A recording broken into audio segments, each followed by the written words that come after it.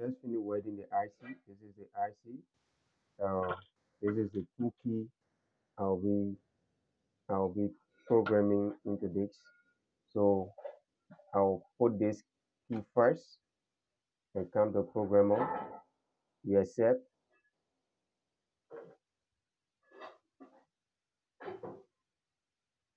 You come to chip EEPROM MCU, chip reading writing. You come to EEPROM. Now you look for you come right here.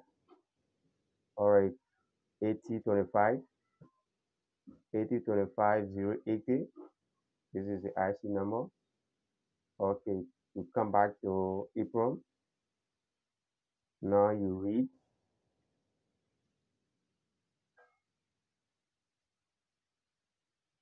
This is the file for this IC. Now you're going to save this file. I will be saving this file in this. All right. Okay. All right. This is the file I'll be saving it with. All right. Just save it. Already saved it. Now you exit. You exit. You exit. Exit. You exit. You exit. Now you come to right key via DOM. When you come to right key via DOM, you click. Our XP400 is connected already. You okay. You come to Asia. Then now you look for Toyota. This is Toyota. Click on Toyota.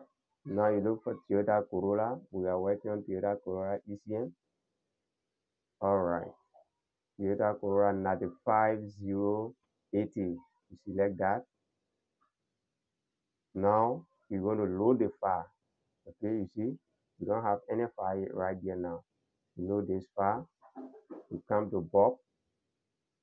This is the file we saved. You okay it. Data loaded. Select the key number to be operated and press generate key to start key generation. Okay. You see we have 3 keys already in the system. Now I'll be adding these 2 keys to make it out of 4 keys in the 5 keys in the system. So this is the first key I just choose. I'll be placing it right there. Then now I choose number 4. Now you make key. Okay, add a key number 4. Yes.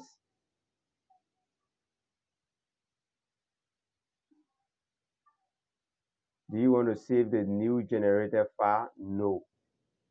We don't want to save it yet. So you come to no.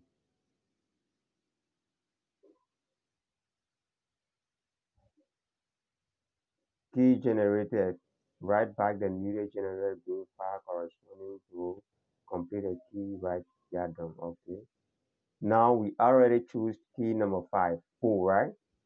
This is key number 4 already in the system. So I'll be choosing key number 5 already.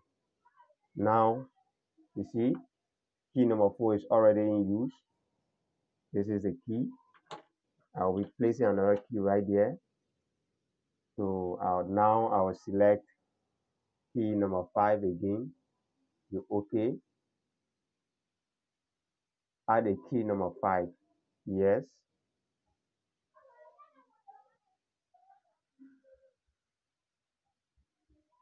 Creating data. Please wait. Now, do you want to save the new generated file? Yes. All right. XP40. All right. I will save it yet again. All right. Now you save it.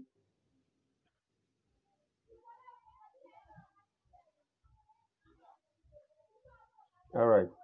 Key generated. Write back the newly generated bin file into the corresponding chip to complete the entire key write key via DOM process. All right. You okay it. Now you see we have number 4 key is already in use, number 5 key is already in use. So now you're going to exit again and go to programmer. Come back to programmer. Come to programmer. All right, now you come right there again. Chip EEPROM MCU. You okay? You come back. You come back to EEPROM. This 25 2580. So EEPROM. I am not reading this again. You're going to write it now. Come to right. Bob. Come to the file. Open the Bob file. Okay, this is it. Now you write it. You okay.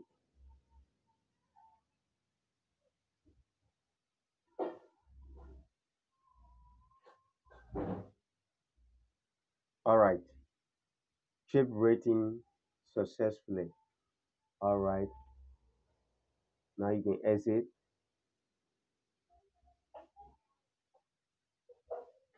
All right. Thanks for watching Last Electrical Garage. This is how we can you can add two key on bench on Toyota. So this is the way you can do add two keys. Even it is not a Toyota, any other car, once you do it on bench, you can add key the keys. So that is it. Thanks for watching Last Electrical Garage. Keep on subscribing.